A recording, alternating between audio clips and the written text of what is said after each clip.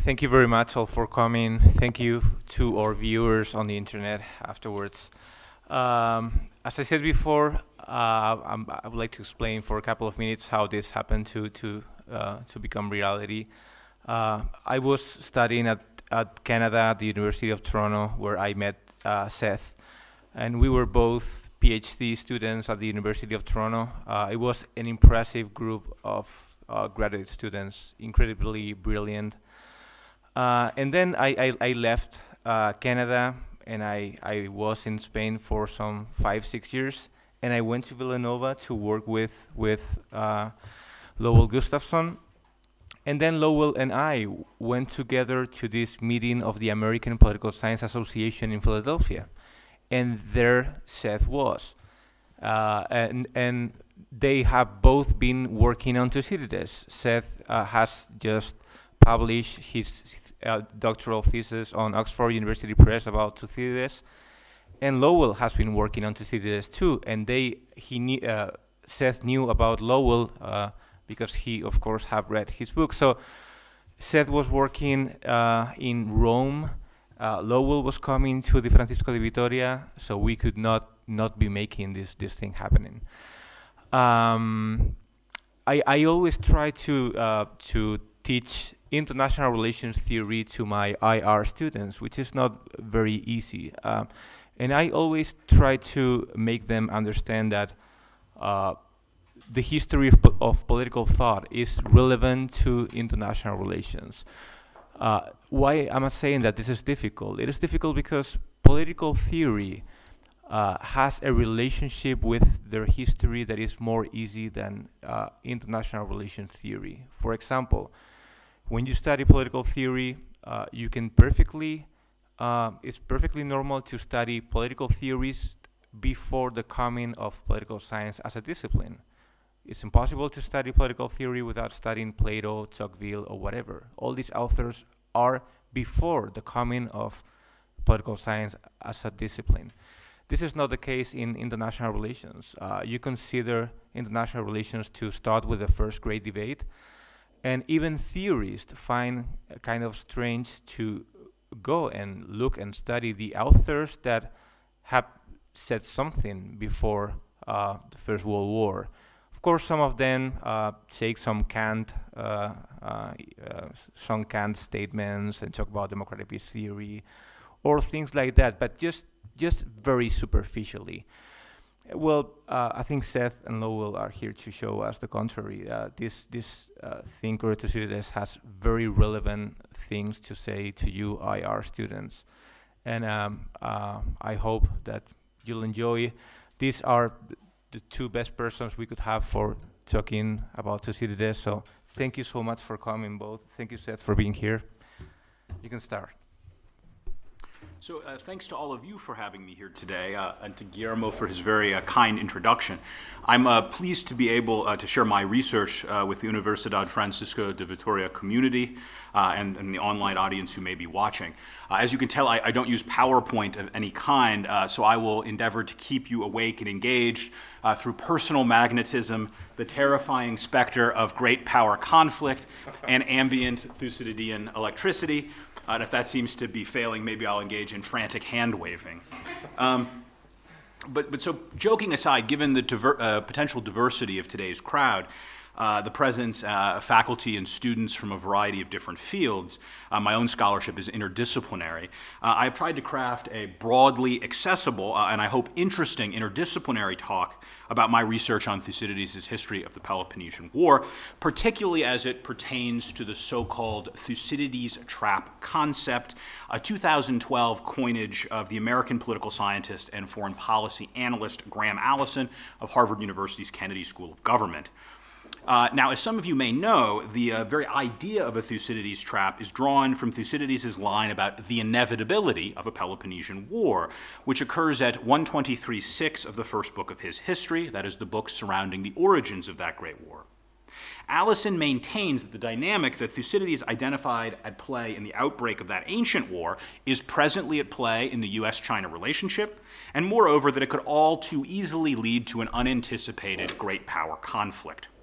As Guillermo mentioned, for my own part, I recently completed a book entitled Thucydides on the Outbreak of War, Character and Contest, which has just been published by Oxford University Press, and which offers a new reading of Thucydides' account of the causes of the Peloponnesian War. Now, that book, I should note at the very outset, does not directly engage the Thucydides trap concept or literature. Instead, it is principally addressed to political scientists, political theorists, and classical scholars interested in 5th century Greece, and not, and perhaps maybe to some who are interested in ancient warfare more broadly, but it's not primarily directed to international relations scholars or public policy makers.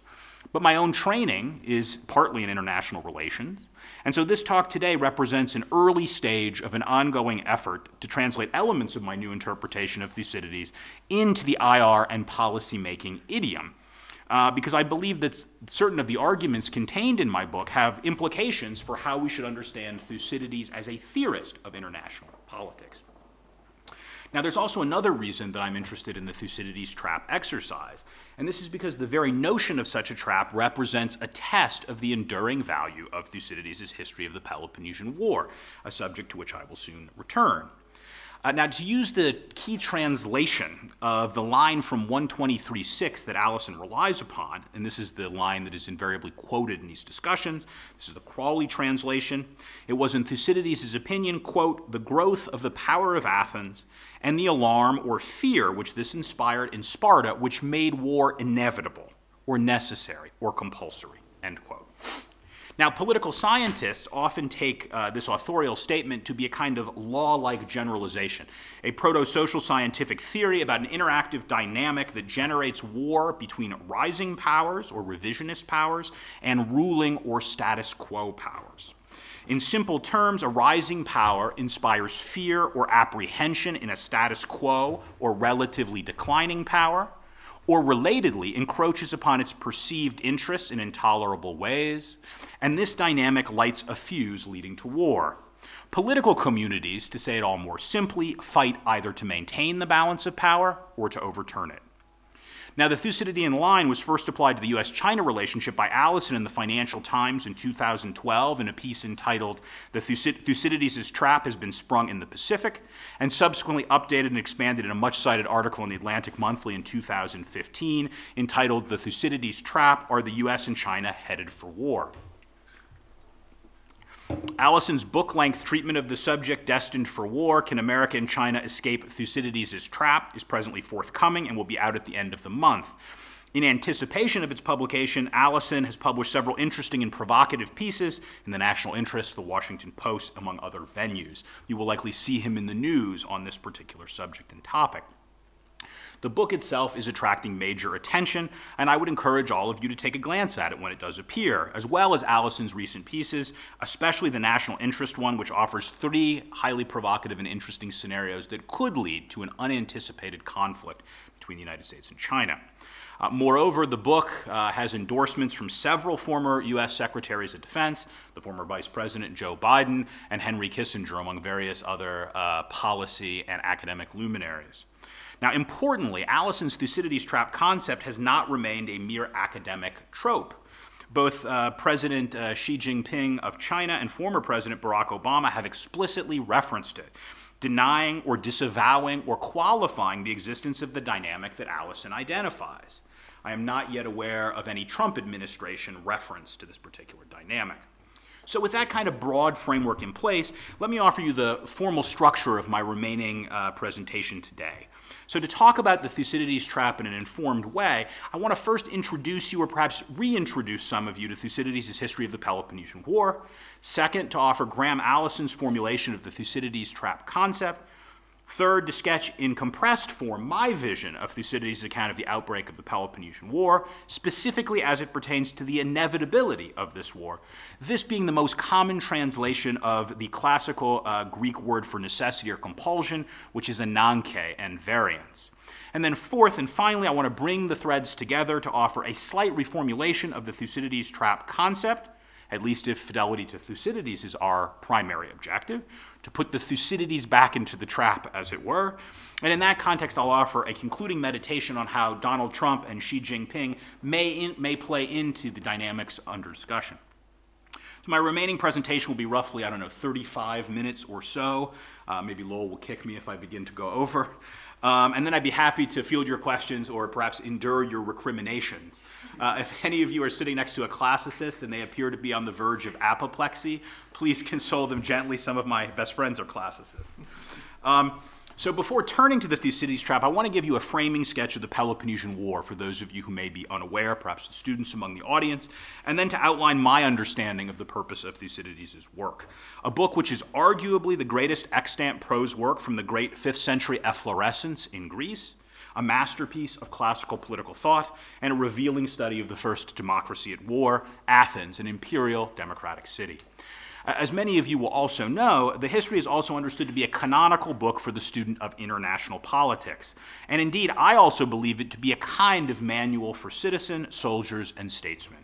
For our purposes, it is worth emphasizing that Thucydides is generally conceived of as the first scholar of international relations avant la lettre. Thucydides, paleo-realist or realist. As Lowell well knows, there is a virtual cottage industry of articles on what kind of realist Thucydides actually is. But first things first, what was the Peloponnesian War?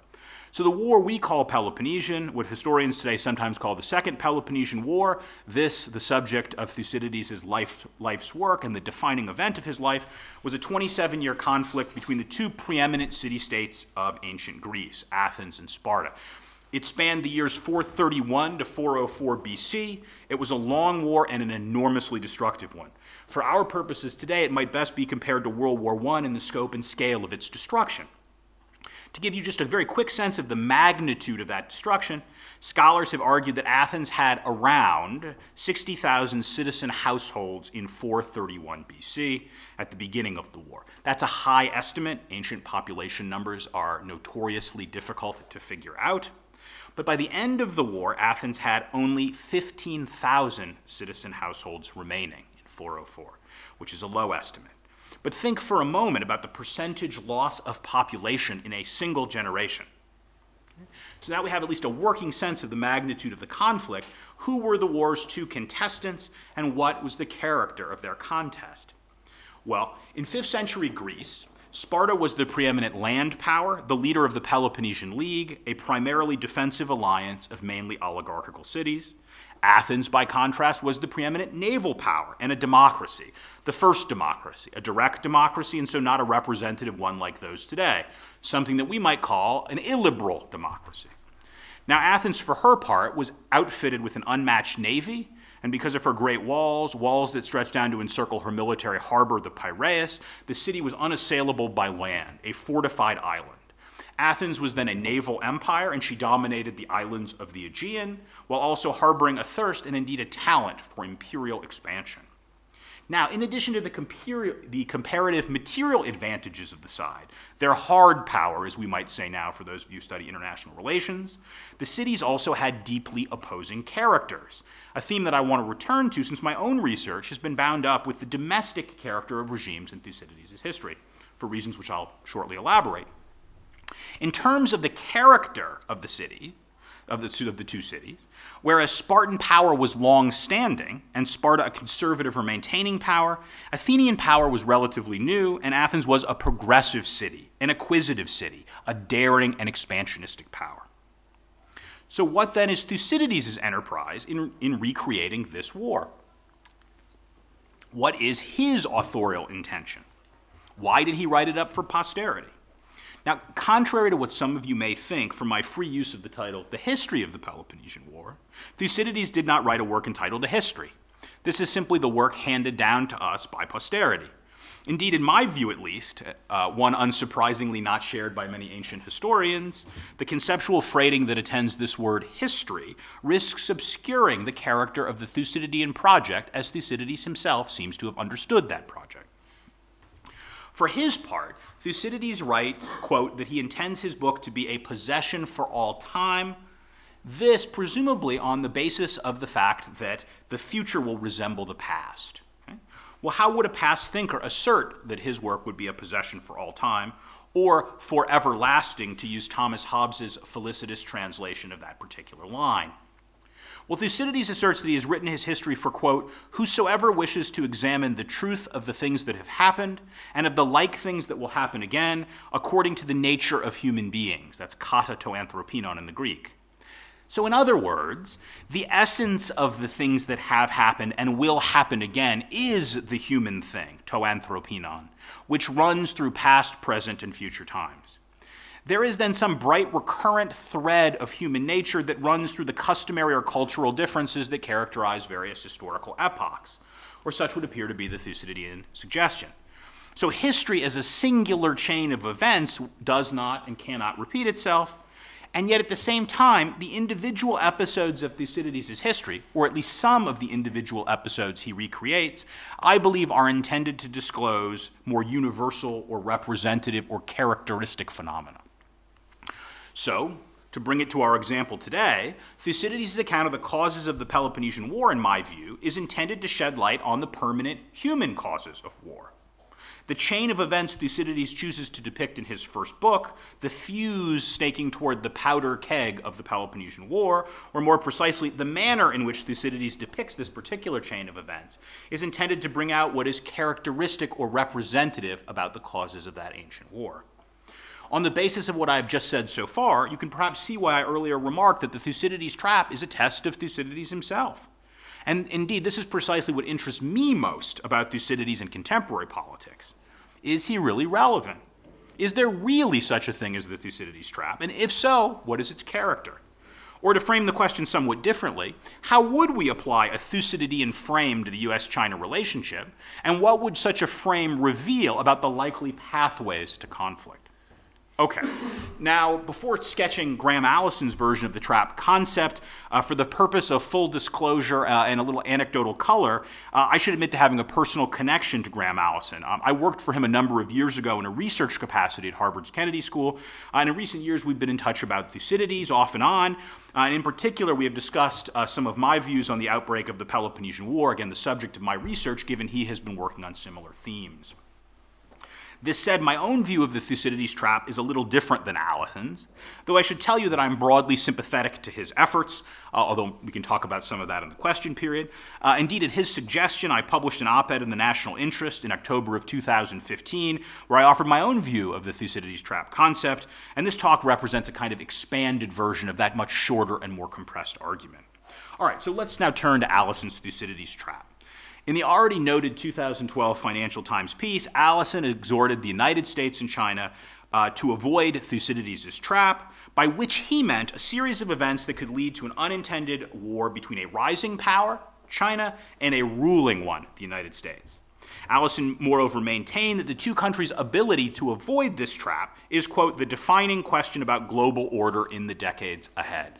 And as you will know from those of you who study international relations, questions about the character of international order, questions about whether we're moving out of a unipolar world in the direction of a multipolar one, these are the kind of big think questions that international relations scholars like to engage in. Allison is entering that debate with an exhortation to policymakers on both sides to be alive, both sides being the United States and China, to be alive to this particularly dangerous and important dynamic for the shape of international order in the 21st century. Now, during the Cold War, as some of you will know, and fewer of you will remember given the students here, Thucydides was frequently mapped on to the great power rivalry between the United States and the Soviet Union.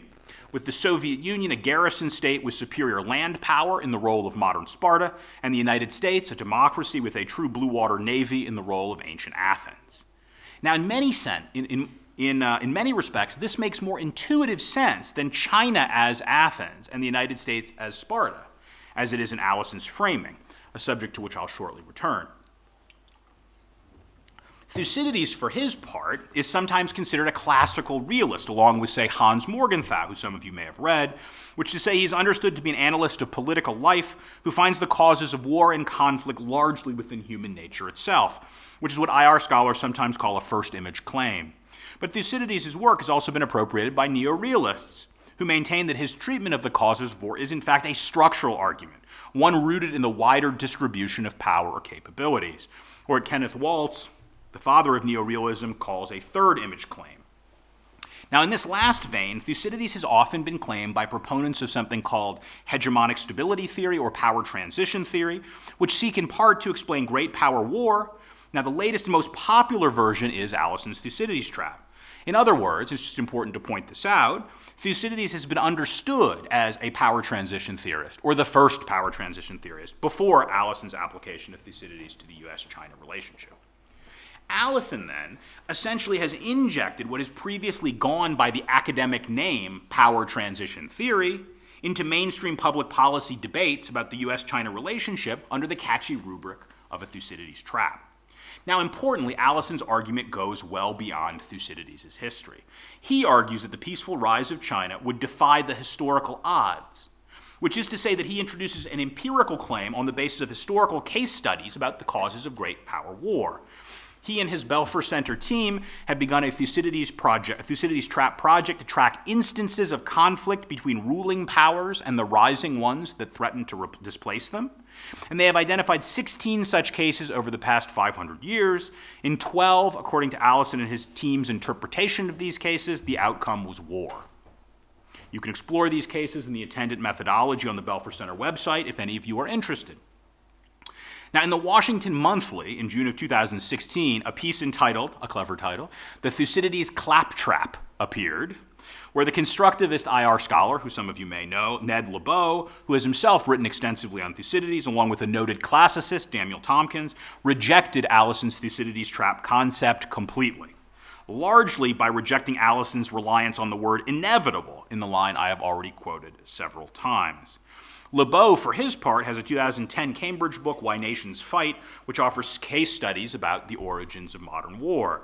He comes to a very different conclusion than Allison, and I should just mention in this context that he offers a broader critique of power transition theory. I should note in this context that I'm not in a position to evaluate or adjudicate the empirical evidence about the relative historical incidence of war between rising powers and ruling ones. I haven't studied Allison's cases. But with regard to the Thucydides, I can tell you that I disagree with Lebeau and Tompkins' interpretation of our key line at 123.6. They maintain that the word frequently translated as inevitability, or necessity or compulsion, this the Greek word ananke, is really best translated as pressured, a kind of weaker formula. But I think the way Thucydides uses the term is stronger than that. Now, my book offers a much longer justification of my interpretation or inevitability or necessity in Thucydides, but I'll return to that issue in a moment. But Graham Allison, for his part, he doesn't really intend the Thucydides trap as an intervention in a rarefied debate among academic political scientists. He has bigger fish to fry. He's trying to speak directly to US and Chinese policymakers. But why speak to policymakers if war is inevitable? Right? You can't change anything. Why would you even have that conversation in the first place? They're busy people, right? They want to talk about things they can change. So Allison does this, of course, because he doesn't actually believe war is inevitable, but rather the likelihood of war is greater than the principal actors realize, maybe even far greater, and that policymakers on both sides would do well to reflect upon this fact. US PACOM, Pacific Command, as many of you will know, is the largest US military deployment. While Obama, in the latter years of his presidency, initiated a rebalance or pivot toward the Pacific. Incidentally, this was to be part of the grand strategy of George W. Bush and his administration prior to the attacks of September 11th, 2001, where everything became about the war on terror. So Allison's exhortation for the United States and China to avoid a Thucydides trap then, and his own strategic use of the language of a possible war's inevitability is then rooted in his desire to focus the minds of the principal actors on the clear and present dangers of war, and in this effort he has been successful. In late 2015, Thucydides loomed large over the summit between President Obama and President Xi. On September 22, 2015, President Xi remarked, quote, "There is no such thing as the Thucydides trap in the world." You can imagine my excitement when he referenced the Thucydides trap. "But should major countries time and again make the mistake of strategic miscalculation, they might create such traps for themselves," end quote. 2 days later, President Obama remarked that he doesn't believe in a Thucydides trap or in the inevitability of war between the US and China. Instead, he formally announced, quote, "The United States welcomes the rise of a China that is peaceful, stable, prosperous, and a responsible player in global affairs." Well, who wouldn't? But on the basis of my interpretation of Thucydides, at least, she and Obama get the character of the Thucydides trap wrong. Now, they get the character of the trap wrong because they interpret it as a third image claim, or as an argument about a shift in the balance of power between status quo powers and revisionist ones. A series of dynamics somehow external to the actors, right? The actors are forced to do this or that by outside factors. But these third image claims are fundamentally underdetermined with regard to explaining how structural stresses, which may well be the product of the shifting balance of power, can lead to the very miscalculation referenced by President Xi. Now, Allison's recent piece, a very recent one in the National Interest, and elements of his book project more generally, address this deficiency to some extent by exploring how various sparks involving Taiwan or South Korea or North Korea or Japan could spiral in the direction of unintended conflict. Okay, having now given you a sense of Allison's trap concept, what does my new interpretation of the cause of the Peloponnesian War offer us with regard to the Thucydides trap dynamic? How does it help us get some purchase on this particularly important relationship, the US-China relationship? So I need to offer a quick sketch of my account. Now, in the book, I demonstrate at great length that Thucydides' account of necessity or inevitability in fact points toward the characters of the Athenian and Spartan regimes, disclosing a Thucydidean preoccupation with nature and convention, which are 5th century BC intellectual themes, and which for our purposes today loosely correspond to nature and nurture in our contemporary language. So what does that mean?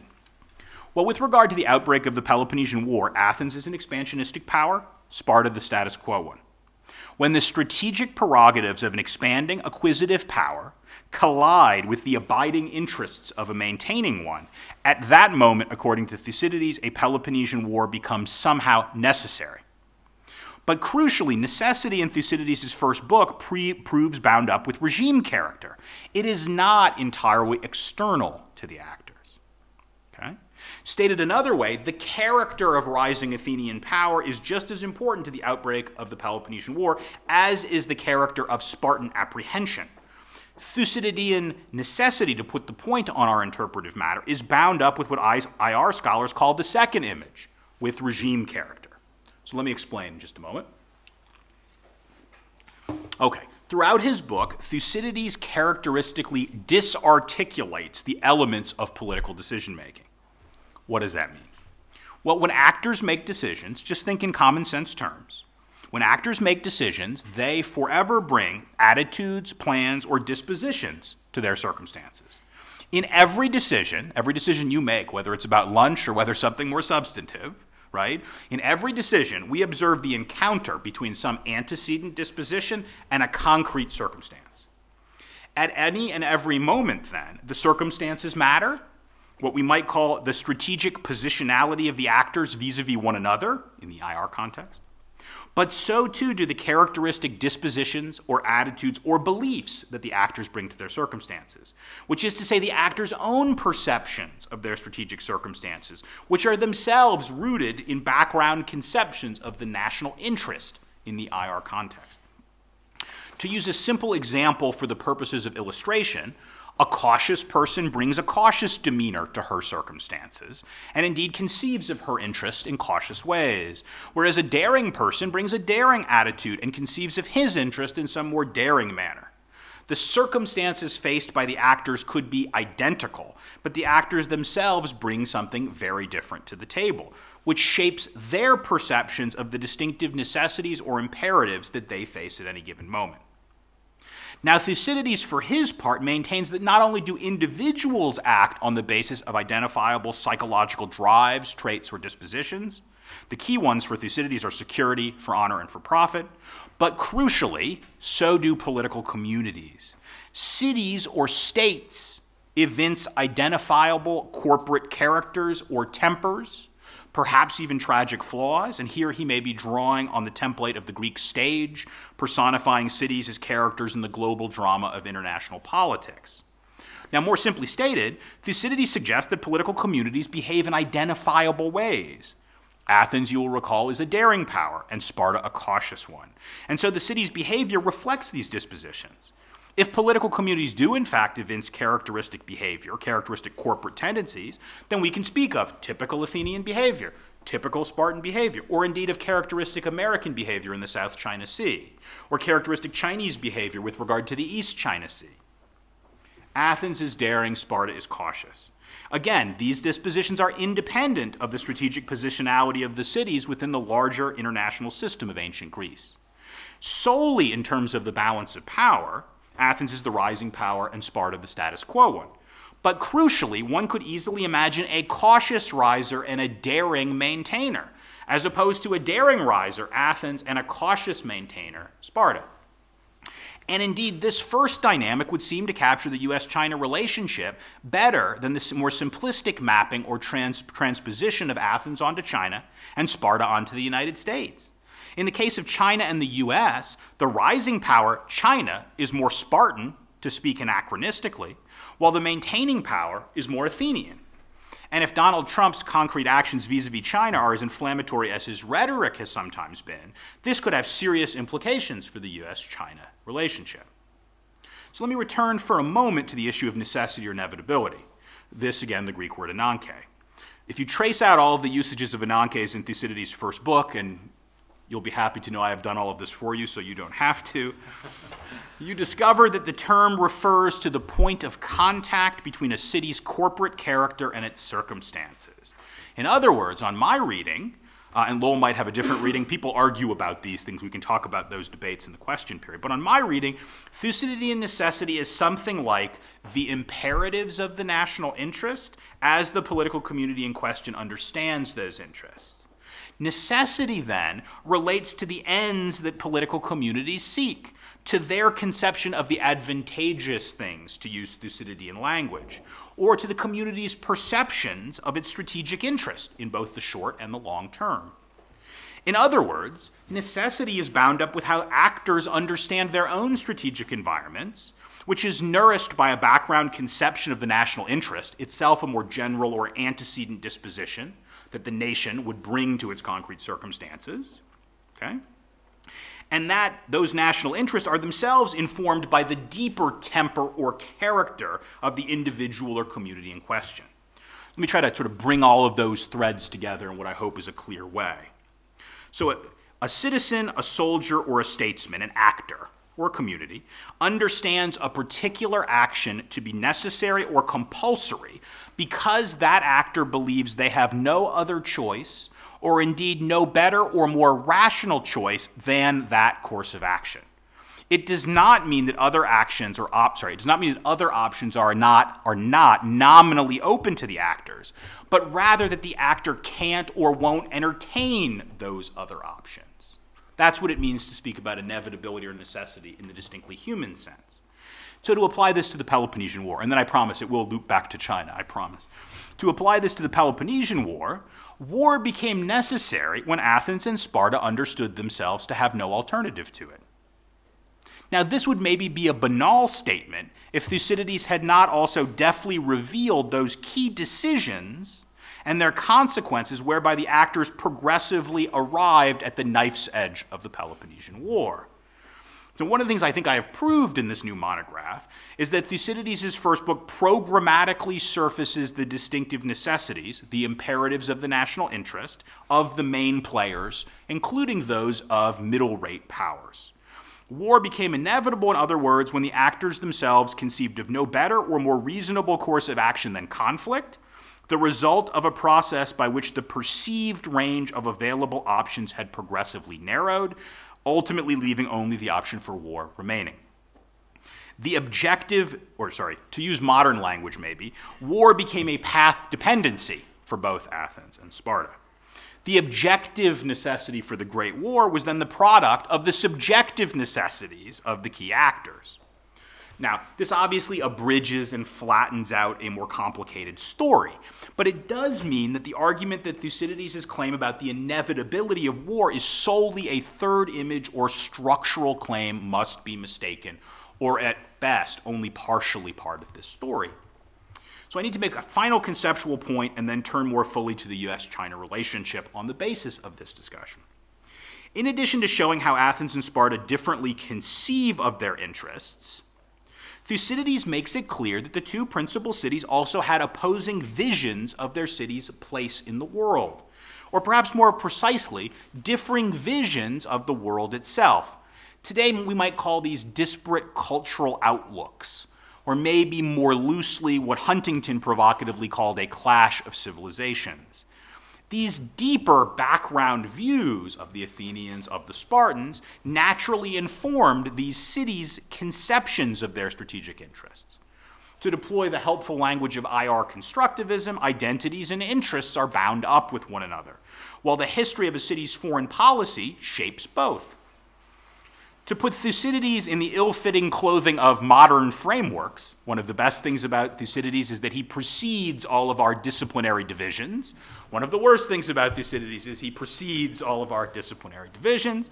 But to put him in the ill-fitting clothing of those modern distinctions, he is a realist, a second image theorist, but also a kind of constructivist.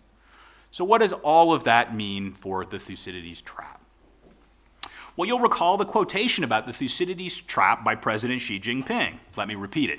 Quote, "There is no such thing as the Thucydides trap in the world, but should major countries time and again make the mistakes of strategic miscalculation, they might create such traps for themselves," end quote. In my view, that is the trap: strategic calculation or miscalculation. So how should we as analysts and observers of political life think about the United States and China if we wish to grasp how the actors might avoid a series of dangerous strategic miscalculations? Well, the first thing to say is something that I've already said. Regime character really matters. Now, for many years, China has been a conservative power with regard to its foreign policy.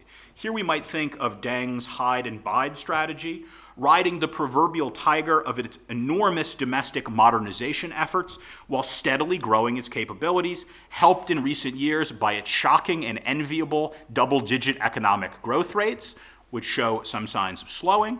The United States, more generally, and this will surprise no one in this room, has been the far more daring or aggressive power in terms of its foreign policy, taking advantage of its clear hegemony in the Western world to project power far from home, to the far corners of the world. In the South China Sea, U.S. forces are deployed in China's backyard, while China is energetically expanding its power and control over the islands surrounding it, over which it views itself as having a sovereign claim. Its militarization of the Spratly chain is a key example of this. But again, this is China's backyard. Chinese aircraft carriers are not cruising the Gulf of Mexico, and it is doubtful the United States would be cheerful about a deployment of that sort. China's A2D2, its area access, area denial strategy, is geared toward pushing U.S. forces out, or perhaps more precisely, having the capability to significantly hinder U.S. naval operations in the South China Sea, perhaps to prevent the United States from aiding Taiwan quickly enough in the event of some future conflict between Taiwan and mainland China. That is surely their desire, to have sufficient capabilities to deny the United States access to certain areas in the event of a conflict, whether or not there is to be a conflict or not. That is surely their goal. Now, for my part, I would not be surprised if China were ultimately to implement an Air Defense Identification Zone, ADIZ, in the South China Sea, as it did in 2013 in the East China One. This zone covers the disputed Senkaku Islands, with both China and Japan claim. Air defense identification zones, for their part, are generally implemented over only undisputed territory, and so there was real outcry over China's decision. To return to the Thucydidean frame, we need to recognize that the regime characters of Athens and Sparta are, at least for the moment, and I'll talk about why the "for the moment" is there, in the cases of the United States and China.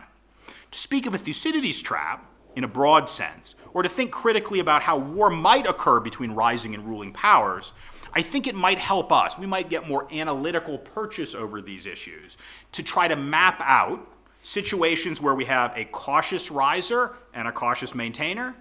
Second, situations in which we have a daring riser and a daring maintainer. Third, situations in which we have a daring riser and a cautious maintainer. And fourth and finally, circumstances in which we have a cautious riser and a daring maintainer, with the last capturing something of the US-China dynamic. Although I should note in this context that China has become more and more assertive in recent years, and almost assuredly aims for regional hegemony over the medium to long term.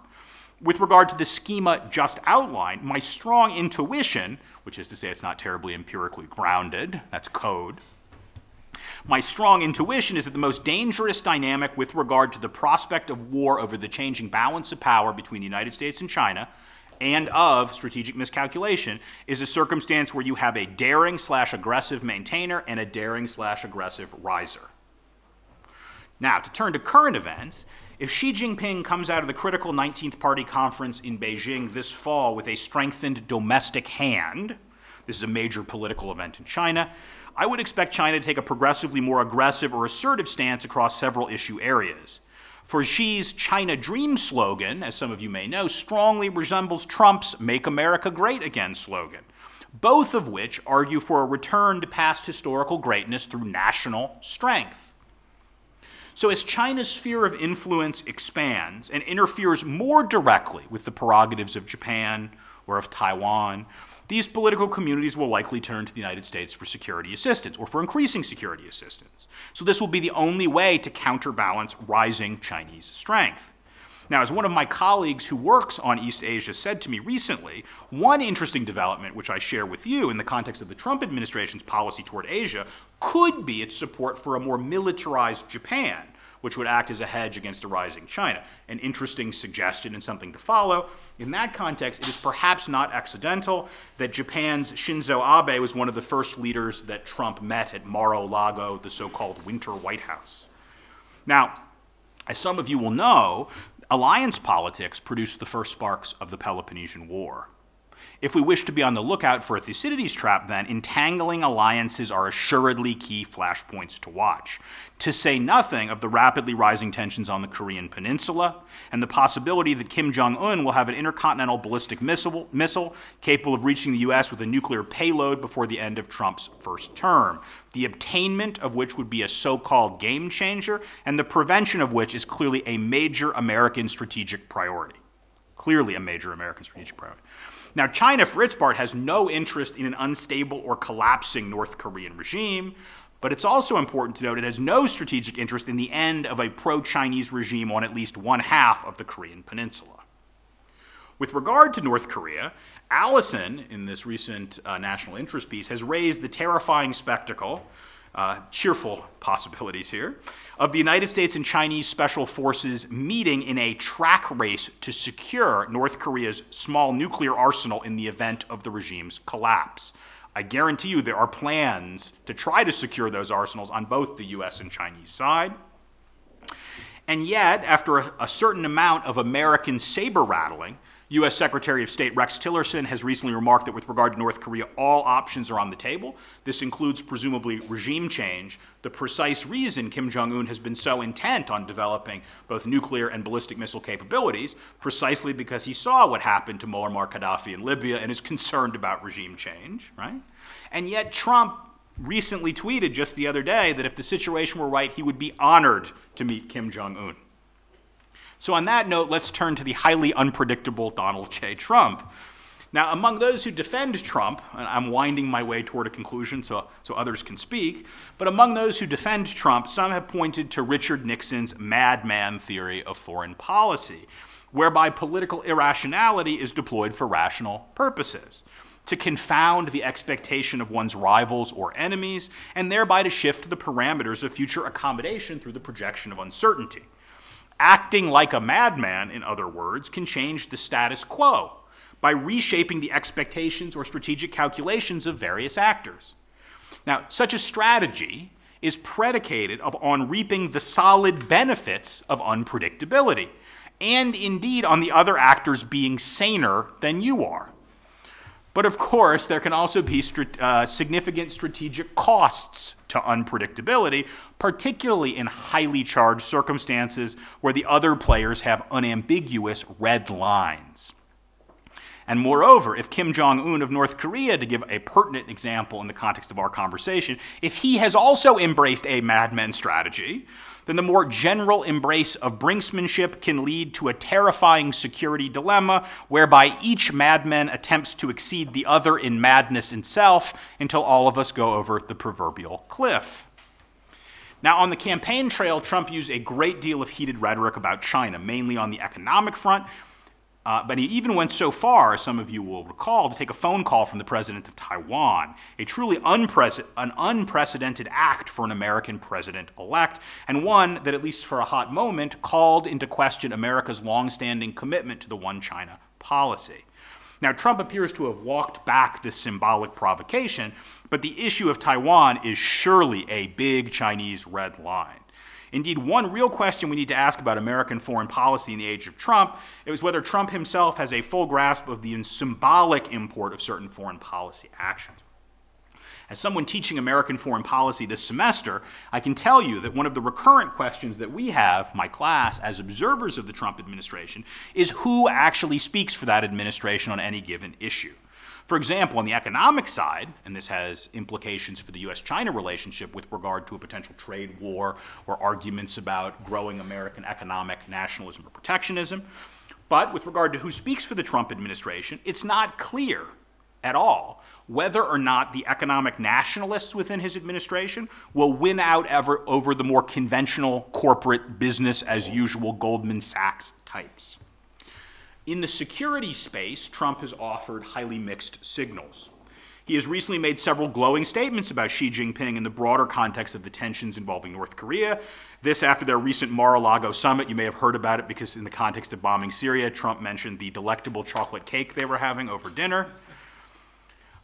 But also Steve Bannon, the former head of Breitbart News, whose influence in the White House is presently unclear. Some claim it's declining with the hiring of McMaster as the national security advisor. Bannon has previously remarked that the United States will go to war over China's militarization of the Spratly Chain and China's rising power in the South China Sea within, say, 10 years. And indeed, under Xi, China has been developing a military presence on these uninhabited islands in contravention of his own public statements to the contrary. China, in other words, is creating proverbial facts on the ground, or facts on the sea, as it were. So in addition to these potential Trumpian provocations and Xi's own more assertive policy stance, and here we move in the direction, or I want to move in the direction of suggesting that if China has heretofore been a cautious maintainer, and the United States, China's been a cautious riser and the United States has been a cautious maintainer, there's some signs or there's some reason to think China may increasingly become a daring riser, which again would increase the chances of the kind of strategic miscalculations we've talked about. And this is the possibility that China will become increasingly more assertive if and as the Chinese Communist Party begins to rely more heavily on a nationalistic or jingoistic rhetoric toward outsiders or foreigners as a means of creating domestic unity at home. Now, this, you will recall, is one argument as to why China has heretofore been so cautious. The regime fears rocking the foreign policy boat, given its own tremendous domestic modernization efforts. I mean, the largest internal migration in world history. I mean, the country is experiencing enormous change. And these very high levels of economic growth are absolutely essential for the Communist Party to maintain control. Should that growth rate begin to slip, you might see other means that the regime would engage in to try to maintain domestic control. Now, one way to do this, right, is foreign policy adventurism, or a hardline foreign policy stance in the face of enemies abroad and indignities to the national honor. That is surely one way of unifying people behind a regime, particularly when the media is state-controlled. Okay? Now, Graham Allison, for his part, to return to him for a moment, he does not advocate that either the United States or China abandon its core national interests. No policymaker would do that. Instead, to use my formulation, I think what he wants is for both powers to be fundamentally cautious. He wants the United States to intentionally and self-consciously adopt the role of a cautious maintainer, and he wants China intentionally and self-consciously to adopt the role of a cautious riser, since it is this dynamic that will give the actors the best chance of weathering the structural frictions that will come in the coming years and decades, and that will give birth to those circumstances that could lead to strategic miscalculation. Now, such a policy, if policymakers were to embrace it, would require very clear lines of communication between the United States and China, along with a deep grasp of the other side's vision of the world, its perception of the evolving strategic circumstances, and its red lines. One major concern in this context with regard to the Trump administration is the question of whether or not the proverbial right hand knows what the left hand is doing. In the event of some crisis with China, ill-timed tweets or the lack of clear communication could lead to very dangerous miscommunication indeed. Let me just say, by way of conclusion, to sort of bring it all together and then to turn things over to Lowell and then to your questions, I hope I've broadly persuaded you in this sort of compressed presentation. There's much of interest in Thucydides' history, despite the fact that he precedes political science as a discipline by many millennia. And that the work does, in fact, provide illuminating ways of thinking about why states go to war, or indeed how pathways to conflict develop, which can inform the sorts of analytic questions that we can use to interrogate concrete foreign policy relationships or cases, like the very important US-China relationship, which will surely shape the international political order in the decades to come. So thank you very much.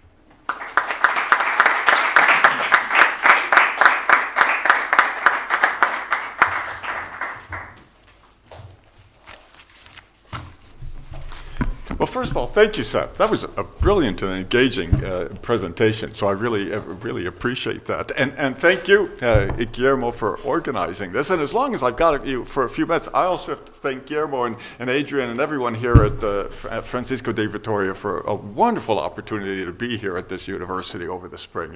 It's been a fantastic experience. My wife and I have fallen in love with Madrid and all the places we've gone to visit in Spain. It's my first time in Spain, and it's been absolutely a pleasure in every way. So I really appreciate all of that. And I have to thank Guillermo, because as he was in my position in the fall. He was teaching at my university at Villanova and did a great job, and we really enjoyed having him there. So thanks for all of that, and thank you all for being here.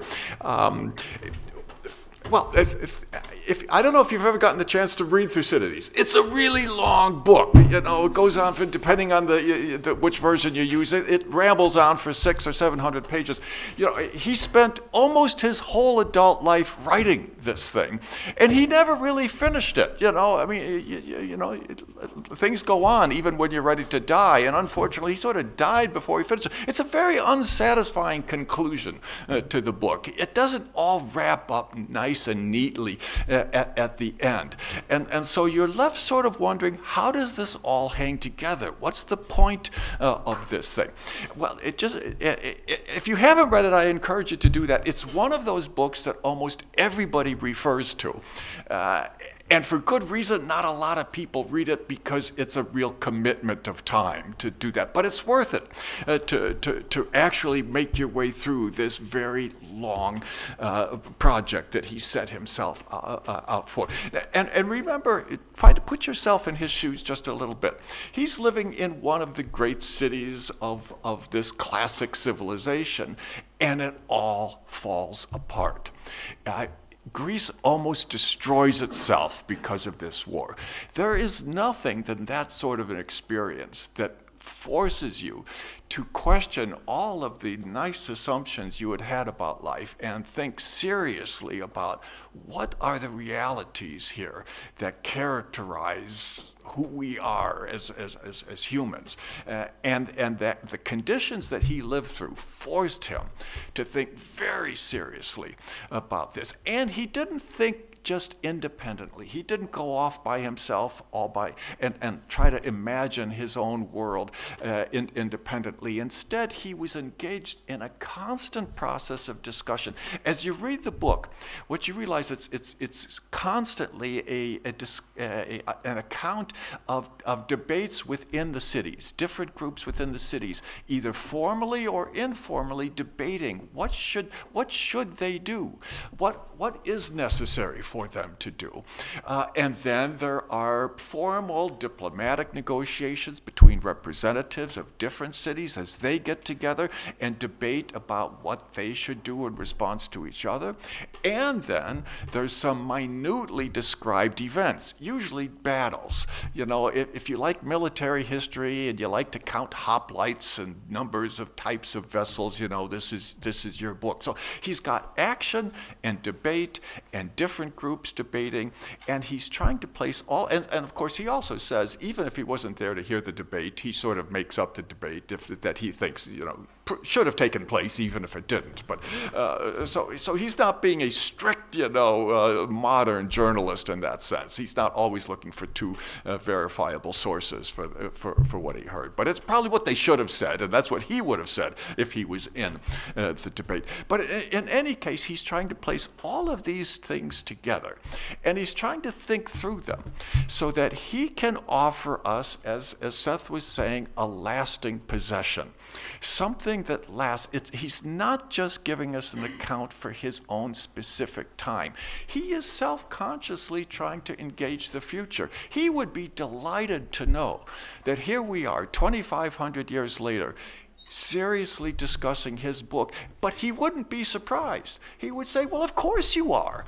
That's what makes my work worth my time, because I'm engaged. I'm not just trying to think through these things for myself. I'm not even trying to just persuade my own compatriots of anything in particular.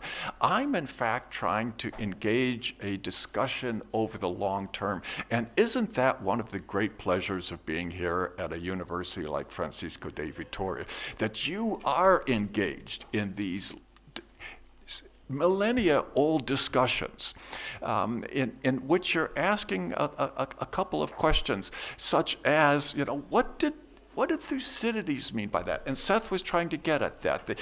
How did the 5th century before Christ in Greece, how were they thinking of these issues? What was the approach that they used? How did they translate their words? And then what do we want to impose on those words? This word inevitability is such a crucial one to be thinking of. And I really applaud Seth's unpacking of that word and trying to place that in the framework of how the Greeks would have been thinking about it, as opposed to maybe how we use our modern scientific period to impose a meaning on what inevitability means, as if the Thucydides trap is like a law of modern physics, a law of gravity, where this leads to that, sort of irrespective of all of that complex thought that Seth was talking about. So one of the first questions that we bring to bear as we try to work through a text like this is, what did he mean by that? And that means we've got to know the way that they were thinking, the historical circumstances of all of the book. The other question is, because it is self-consciously meant to be a lasting possession, and things have changed. Our world here, 2,500 years later in Spain, is quite a bit different than it was back then in Greece. So we then ask, what does it say to us? We're not just interested in Thucydides for its historical value, although that's really interesting and it's really important to ask, what did he mean at his time, in his culture, at his point in history? What did he mean by that? It's also important for us to say, what does it mean for us now? Because we're living in different circumstances with a whole different intellectual framework, but it resonates with us. When we read it, we get engaged by it. We find it gripping.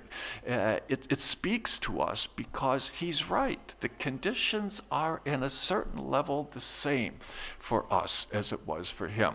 So we can't make the translation easily or quickly or uncritically, which is why we need those classicists to look very carefully at the meanings of the words as they were understood at their time. But we also say, how does it apply in our time? That's what Graham Allison is doing. That's what a lot of people, Thomas Hobbes did that in also a very different circumstance, although perhaps similar. I mean, basically England was falling apart in a civil war during Hobbes's time, and he too was asking, what really is politics when it seems as though the ground is being pulled out from under my feet. So we have this effort to try to understand Thucydides in his own terms and to ask what does it mean for us as other people have done at other times. And so Seth was talking about, for example, in the Cold War, how we sort of saw ourselves in this book. Who's who? And we always like to do that when we watch a movie or a TV show. What character seems to be like me? Who am I in that particular series or whatever it is? And who are we in this series? And during the Cold War, we sort of read the book and we knew who we were, we Americans. We were Athens. Athens was the great classical democratic power in ancient Greece. That's what we were the Democrats. And they were a naval power. Well, we used to be sort of isolated, but now we're connected to the world because of our naval and air forces. So we're Athens, right? And who's Sparta? Who's a great land power and sort of authoritarian and rigid, armies marching around kind of power? Well, who else but the Soviet Union? So we knew who was who in that. Or maybe a little bit before that, a century before that. It must have been Britain who was Athens, right? They were the democratic power. They ruled the seas, and they were the great naval power. And it was Napoleon who was the great land power, who had a great army, who was marching all over Europe. And so we sort of transpose our current situation, and we try to see ourselves in this, or we try to use the book to try to understand our current situation. And it strikes me that that's a good thing to do. But it's a dangerous thing to do because, as Seth was mentioning, all of a sudden it's different. Now, if there is an analogy, we're not Athens anymore. We're the kind of ruling power. We're the Spartan power, and China's Athens, but it doesn't seem so democratic, and it doesn't seem to be ruling a naval empire, but it is the rising power. So who's who in the plot now? But we're still doing the same thing the previous periods have done. We're reading the book, and we're saying, how do we see ourselves in this book? What is this book saying to us to help us better understand what our current situation is? That's the value of engaging in this millennia-long discussion of how does reading the past and reading these classical books help us better frame some of our debates now? How can we better think about what our problems are and the different ways that we have interpreted them in the past to give us a greater toolkit, to put more tools in our kit that we can use to interpret what these things are? Or if you wanted to use an archaeological metaphor, for example, you kind of drop a plumb line, through the different archaeological or intellectual layers as you try to get down to Thucydides. And you go through our own period. You start at the top, right? In archaeology, the deeper you go, the older you go. One layer of a city gets destroyed and another layer is built on top. So the layers up on top are newer than the layers below. And you drop your plumb line down through our current period at the surface, down to the Cold War, down through the First World War, down into the previous periods, and finally you reach down there in Thucydides, and you realize that there's layer upon layer of interpretation that helps us try to figure out what are the different ways to use this book to interpret our own period. And as Seth was very accurately talking about, what is our own period thinking about? What are we worried about? And how can we use Thucydides to help us frame what we're thinking about? And of course, this whole question, this progression that we had after the Cold War, we knew how to use Thucydides then. It was us versus the Soviets. We were Athens, they were Sparta. But then Sparta fell, or the Soviet Union fell. So what does Thucydides mean now for us? And after the Soviet Union collapsed, and choose your date, with the Berlin Wall fell, or maybe with the breakup of the Soviet Union in 1989, 1991, somewhere around there, the Cold War came to an end. And after that, we were a little triumphalist about that. Seth mentioned The Class of Civilizations, the other famous book that you've probably read is Francis Fukuyama's The End of History. history was over, struggle was over, because everybody now was a democratic capitalist. The Russians had become democratic capitalists. The Chinese were on their way. They had sort of given up on that communist stuff, although the party was still in power. They were going to go through their own glasnost and perestroika period. Basically, everybody was wanting to be like us in the United States, and we were all very triumphalist about that and quite delighted. So what did Thucydides have to say to us anymore? There was no great struggle going on. And so with for a while it seemed as though we were living in this unipolar moment. If the Cold War was a bipolar period, two great powers in struggle with each other, when Thucydides had something to say for us, now he didn't say anything because we were living in a unipolar. We were the superpower. We were spending 10 times as much or we were spending more than the next 10 countries put together in their terms of their military power. We were the military great power, and there was nobody to have a basic conflict with us. So we lived in a unipolar world, and we lived in a world of basic agreement, we thought, for at least a little while. And so we were in good shape. But then we've started to think, you know what, that doesn't seem to quite describe our situation, and we're getting a little nervous about it. We're not feeling quite so triumphalistic anymore. All of a sudden, there are some people who have really different ways of approaching the world, and then we started to say, maybe it's us versus the Islamic radicals, and we're engaged in a huge generation-long war with them. Well, how do we put that on top of Thucydides? Does that make any sense at all? And it wasn't an easy fit. But at least the end of history was now over, and we were back into history. There seemed to be some fundamental disagreements and conflicts.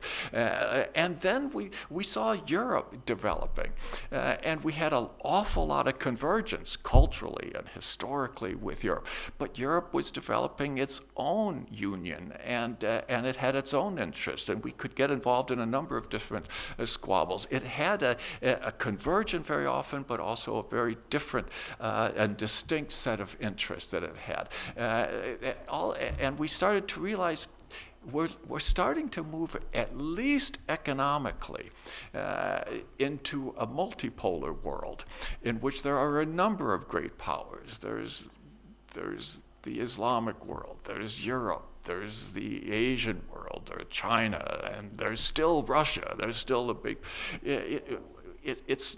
Our military unipolarity started to seem almost a little beside the point. And the Chinese had shown us how our nuclear power was a little irrelevant. You remember back when we were fighting the Korean War, Douglas MacArthur thought that he could invade North Korea because the North Koreans can't fight their way out of a paper bag on their own. We're going to mop up very quickly. And the Chinese are not going to come to their defense because they've just fought a debilitating civil war. They'd gotten beaten up by the Japanese during the Second World War. They had seen us use nuclear weapons in Japan. They're not going to fight us, and they did, and they drew the war to a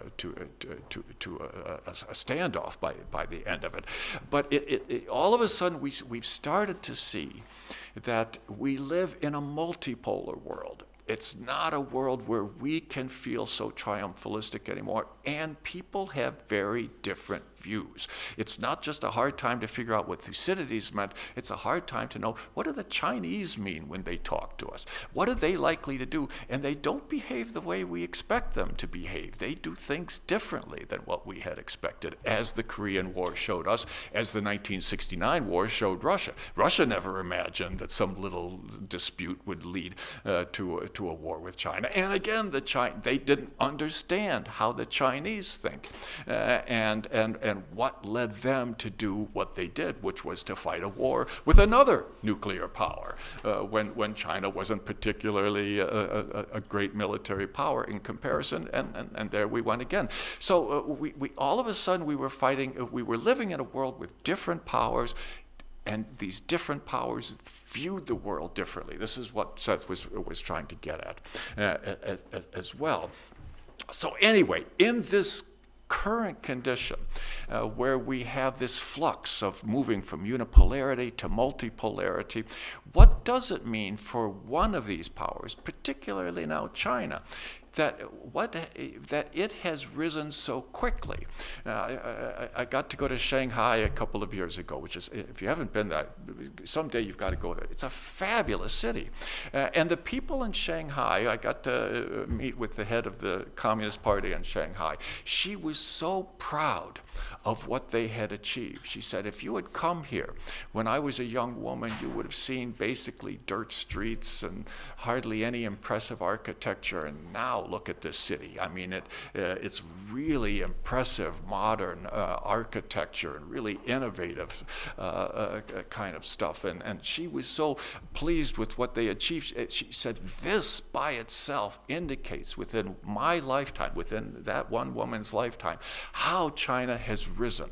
And that just by itself starts to indicate this is not the country of Mao Zedong. And what does that mean for us?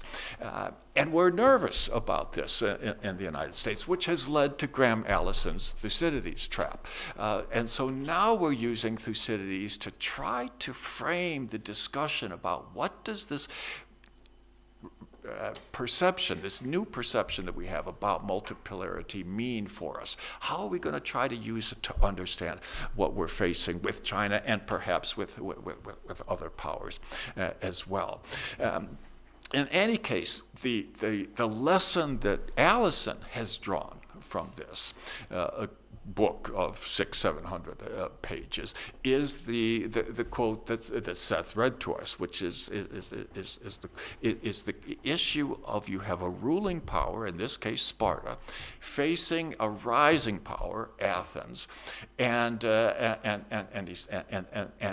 they got into a war. The fear that it caused throughout Greece, throughout ancient Greece, certainly among the Spartans, because of Athens' rise to power, was what made war inevitable, not in our modern natural scientific point of view, but in this way that Seth was talking about. And that's really an important distinction, I think, to keep in mind. So that's the key issue that he's looked at, and again, as Seth mentioned, he's looked at that historically. He said, okay, that's what animates Thucydides' book, and now let's look at other historical examples as we pull the plumb line up a little bit from Thucydides and look at somewhat more recent times, if you'll think of 500 years as a recent period, but it's more or less the modern period. And then, as Seth mentioned, Allison looked at 16 different cases over the last 500 years in which at least his group identified a situation in which there was generally a ruling power. Maybe it was the Habsburgs, or maybe it was the British, or so on. And then rising powers. And basically he says, you know, it's not inevitable. This is what's, I think, actually important to remember about his case studies. But in 12 of the 16 cases, it seemed like it was inevitable that you essentially had a rear-end collision, that rising power ran into, the classic case is Germany in the First World War. It was just a few years before the First World War had broken out that the Canadian intelligence services had written a report saying that Germany is about to surpass us, and then we here in the British sphere of influence are going to be facing a problem. So it wasn't just this weird episode of one 19-year-old kid killing an archduke in the Balkans that led to the war. That was a very specific spark, but that was in the context of this very slow, grinding rear-end collision that was developing, and Germany ran into the British Empire, and we had to fight a world war about that. But in any case, Allison's looking at a number of cases and seeing that in 12 of those 16 cases, it did lead to war. And he says that's why we better be very careful here in our current situation.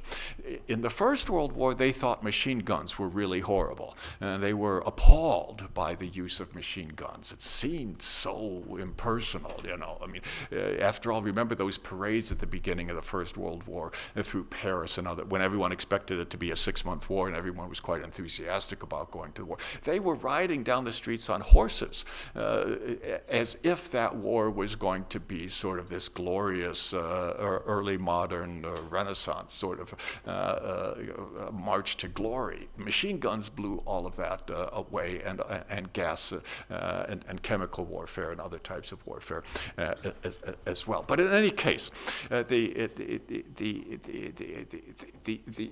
more often than not, these situations had led to conflict. And so what do we need to do? We need to be careful.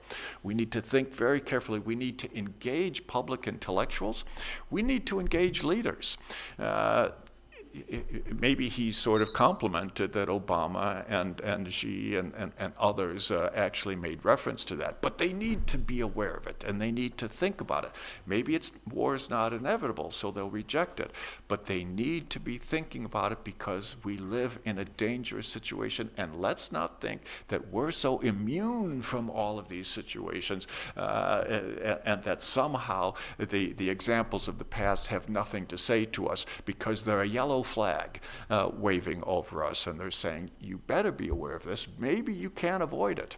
And maybe you can be like those 4 cases that did not lead to war. But you better study what were the conditions that made it possible for those 4 cases not to lead to war and not to fall into a trap that led the other 12 to, in fact, lead into war.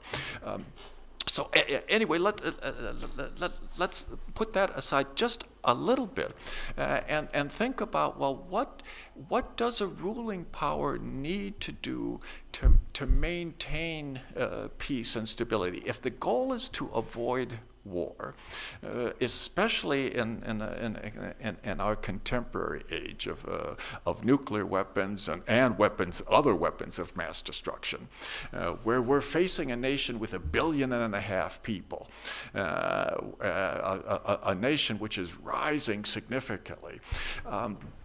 What do we need to maintain peace and to avoid war? What can we learn from this? What are the prescriptions that comes about if you accept the idea of a Thucydides trap as Allison talks about that? What do we do with the situation of a ruling power facing a rising power?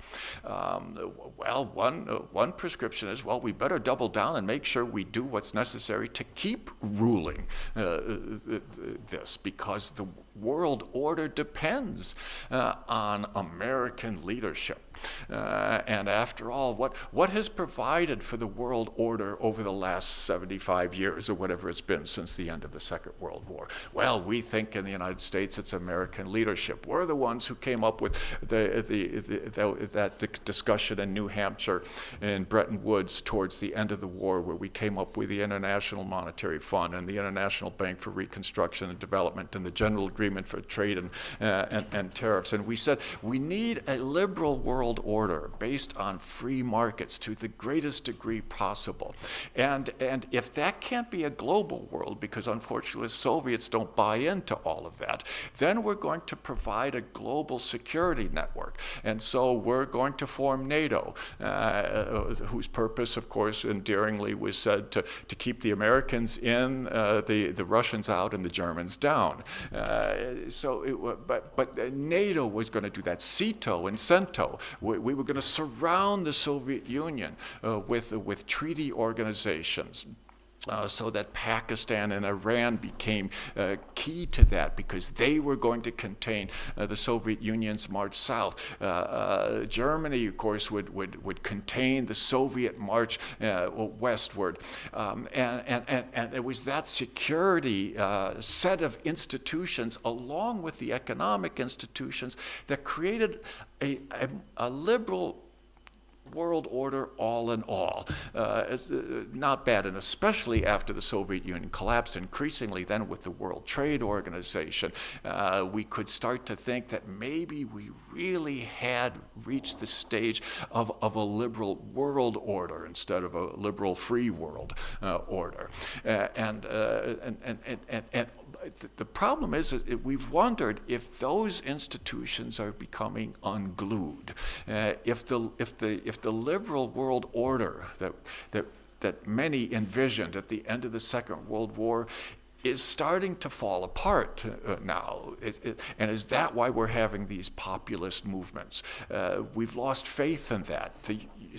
Britain, the home of Adam Smith, the sort of the Bible of liberalism, has lost faith in the global markets, and it's wanted to go towards nationalism, a very unliberal point of view, or whatever the Trump election meant. It didn't seem to be about traditional liberalism with his attack on the Trans-Pacific Partnership and NAFTA and so on.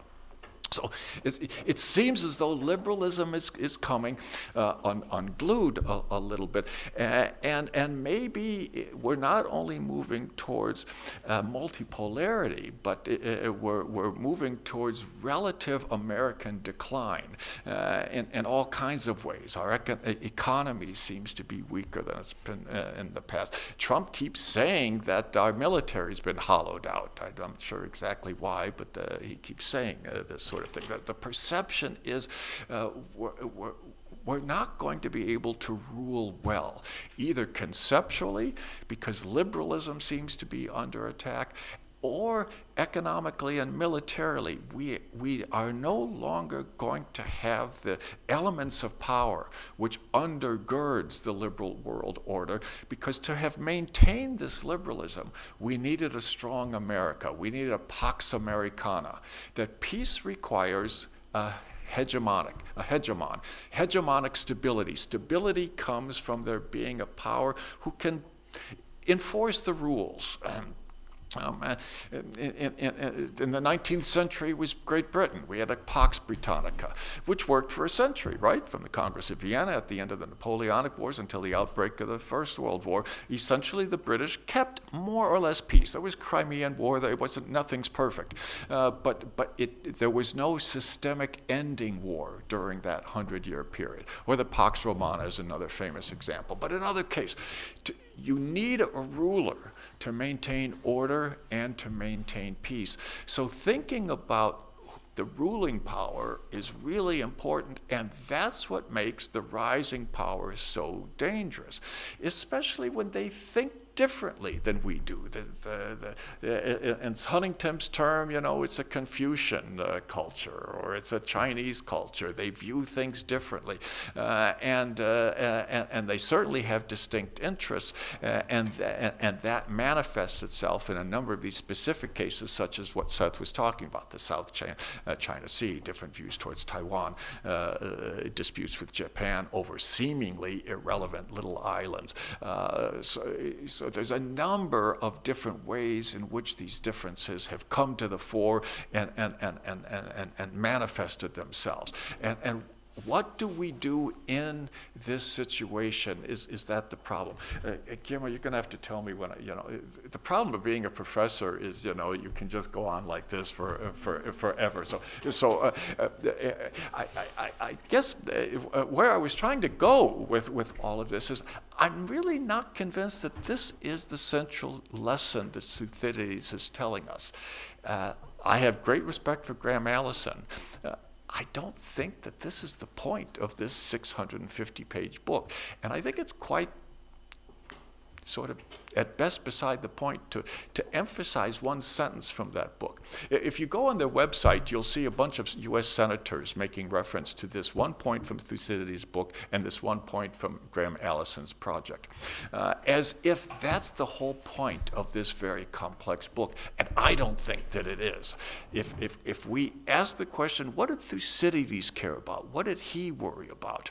And then what lesson can we draw from it? I think the rising and ruling power is frankly a little bit peripheral, and it doesn't get to the real issue. As you read through Thucydides' book, what he's interested in is in the way that the great powers rule, whether or not they're rising or not. He starts off his book observing how Athens had led a group of city-states in Greece to together, as more or less free and independent cities, come together to resist the invasion by the Persians. The Persians had come to conquer Greece, and the Greeks wanted to maintain their freedom. Athens didn't resist that all by themselves. They needed the cooperation of other states. If we want to map that onto more recent events, then, and if Americans want to see themselves in that, then, yeah, we could be the Athens of the Second World War. We could be a leading nation in the great effort to resist the Nazis. And it seems, as far as I can read Thucydides, that he's praising Athens for its role in that collective Greek action to resist the Persians. And the Persians are defeated. The problem was that Athens got a taste for leadership. And all of a sudden they thought this ruling thing is kind of fun. And all of a sudden power changes in Athens from helping to organize free and independent city-states for the sake of maintaining the freedom of the collective group. That understanding of power, where it's human organization which gives us as humanity its greatest abilities. Instead, it's Athens itself which wants to be the ruler, which wants to start dominating, which wants to become the hegemon. And it starts wanting to sort of be the dictator of Greece in some ways. And it's going to exercise ruthless power, and it's going to think of power in its most elemental forms, military power, and it's going to be willing to exercise that military power. And if others if others want to maintain their freedom and independence, Athens is no longer leading an effort to try to maintain that in principle. In fact, they're out to gain their dominance, and so they start to impose their will on others. So it's the way they're rising. If they had risen as a great naval power but had their anti-Persian objective, continued to maintain them, if that was their character as it was beginning, but it deteriorated, it became perverted, frankly. They gained a love of domination and a pleasure in using military power. And so one of the usual debates, which is reprinted in anthologies, is the Melian dialogue. And what's so nice about that is if instead of having to read the whole darn book, you only have to read 8 pages, which is really a relief. And you'll notice in a lot of IR anthologies, if you're going to read Thucydides, that's what you read as the Melian dialogue. This is why, and a lot of great scholars have said, what the Athenians said in the debate with the Melian representatives is what Thucydides is telling us. That's his lesson. And what the Melians said, we don't think you should conquer us because that's not acting very justly, and the gods also are interested in maintaining the type of culture that we have in meals. And Athens dismisses that. The representatives say, poppycock, the strong do what they will, and the weak suffer what they must. That's the reality. If you're going to be realistic about power in this very unforgiving world, you have to either bow to power or you've got to exert power. But don't talk about this mamby-pamby justice and piety stuff, because that gets you nowhere. And what happens? The Athenians destroy Milos. They kill virtually all of the adult males, they enslave all of the women, and they take over Milos, end of story. And so people read that and they say, well, you can't argue with success. And this is just hard-nosed realism. And what's the lesson of this? Well, what should a great democratic power do? it's got to be tough in this world. It's got to use force. And if people resist it, we're going to bomb the bejesus out of them. By the way, the United States dropped 26,000 bombs in 2016 under the last year of the Obama administration. So that's what a democratic power needs to do, is bomb and destroy Milos, because it's either that or committing suicide like the Malians did. So that's the kind of hard-nosed, aggressive realist interpretation. And the claim is that's the lesson of Thucydides. Except by not reading the very next chapter, the next paragraph after the destruction of Milos, you sort of miss the point. Because what happens next? In the next episode, the Athenians get really pumped up. You know, it's fun to win. And it's great to destroy other countries and take over this stuff and conquer them. And they're on the roll. And they say, how about Sicily? Let's attack Sicily. And there's a great debate about that. One of their generals, Nicias, says, I think it's a bad idea. We've still got this war going on here. And we probably shouldn't start another war. But if you do, it's going to be a lot of preparation, and you guys need to think very carefully about all of the equipment you need. He's actually trying to talk them out of starting another war, reminding his fellow Athenians that this is a huge decision and you shouldn't do it. Another speaker gets up and says, listen to me. He says, do you know I was in the recent Olympics and my horses won because and for some reason, that's the argument that wins the day. And Athens decides to start a new war. And they attack Sicily. Thucydides said it was the greatest adventure of Hellenic civilization to that point. It was the greatest success for those who were victorious, and the greatest of disasters for those who lost. And it was the Athenians who lost. And he said very few of their forces stumbled back home to Athens after the end of the attack on Sicily. The end of the story of Milos is the destruction of Athens and Sicily.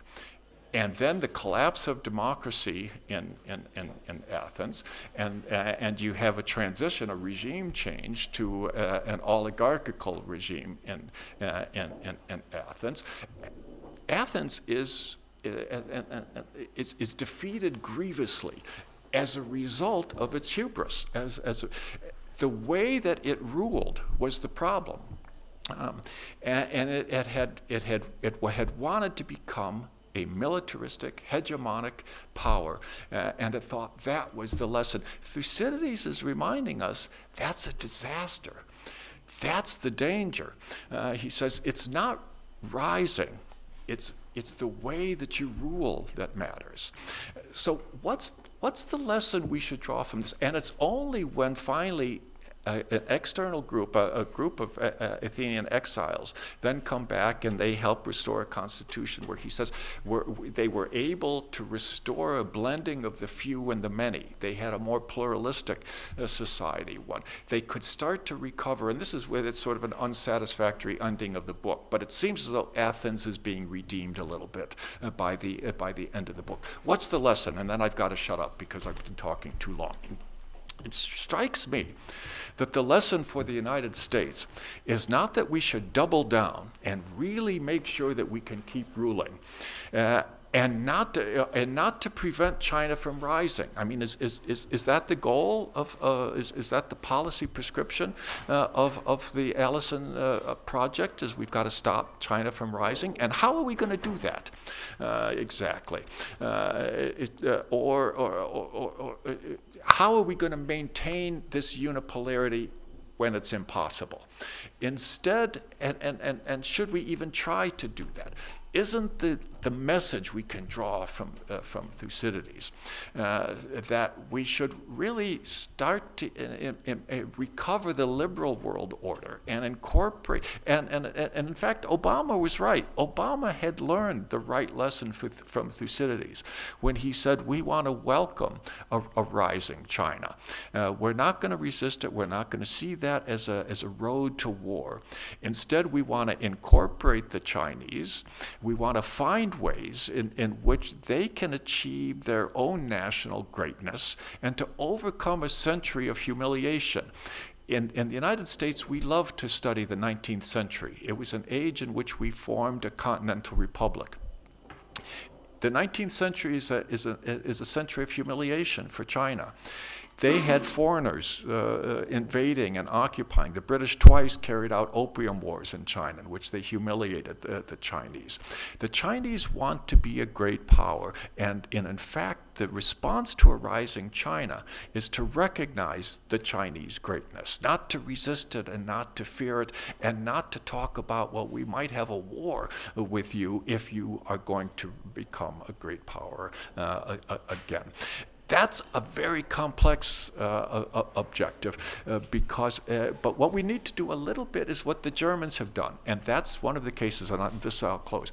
Let's study the German case. Since the 1990s, we just had the German students come in, and you look at the way Germany is exercising leadership in Europe right now.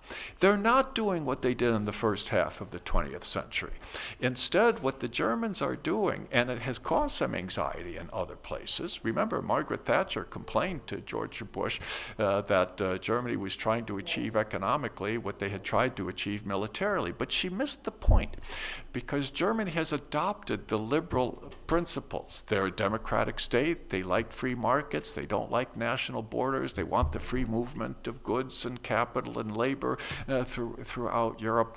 They want to lead a process in which Europe as a whole can prosper, and some of those hostilities can start to diminish over time. That's the goal for the United States, is how to make a transition to a multipolar world in which there's a strong Europe, there's a strong China, where we can see the recovery of Russia, perhaps from how it's fallen a little bit. But in that sense, the message of Thucydides is not realism, it's traditional idealism. It's about international organization. It's about collective security. These are complex goals. They may fail. We may end up with an aggressive, militaristic, authoritarian China confronting us. But it's not inevitable, but it might become inevitable if we emphasize the Pax Americana, hegemonic stability, realist interpretation of Thucydides, and misunderstand that the trap that Thucydides is warning us against. The trap is a love of domination. Enough of that. Thank you.